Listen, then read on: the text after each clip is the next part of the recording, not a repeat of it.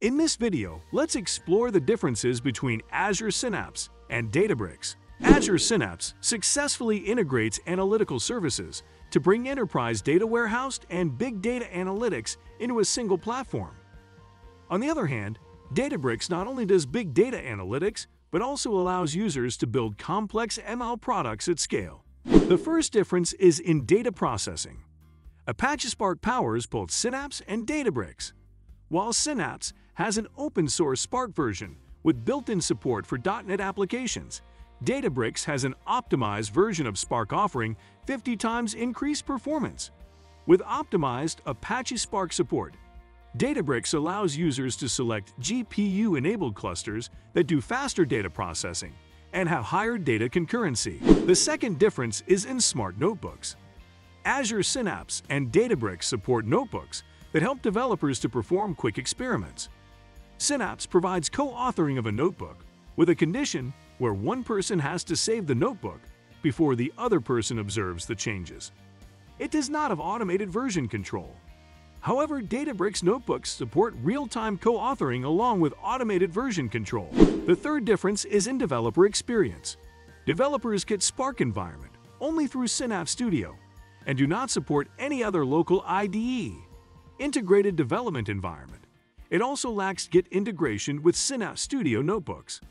Databricks, on the other hand, enhances developer experience with Databricks UI and Databricks Connect that remotely connects via Visual Studio or PyCharm within Databricks.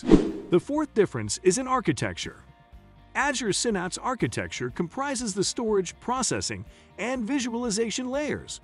The storage layer uses Azure Data Lake Storage, while the visualization layer uses Power BI. It also has a traditional SQL engine and a Spark engine for business intelligence and big data processing applications. In contrast, Databricks architecture is not entirely a data warehouse. It accompanies a lakehouse architecture that combines the best elements of data lakes and data warehouses for metadata management and data governance. The fourth difference is in leveraging lake. While creating a project in Synapse, you can select a data lake to be the primary data source. Once a data lake is mounted on Synapse, it allows users to query from notebooks or scripts and analyze unstructured data. However, Databricks does not require mounting data lakes. Additionally, it enables users to leverage Delta Lakes by providing an open format storage layer that delivers reliability, security, and performance on existing data lakes. The last difference is in machine learning development. Azure Synapse has built-in support for Azure ML to operationalize machine learning workflows. However, it does not provide full support of Git and a collaborative environment.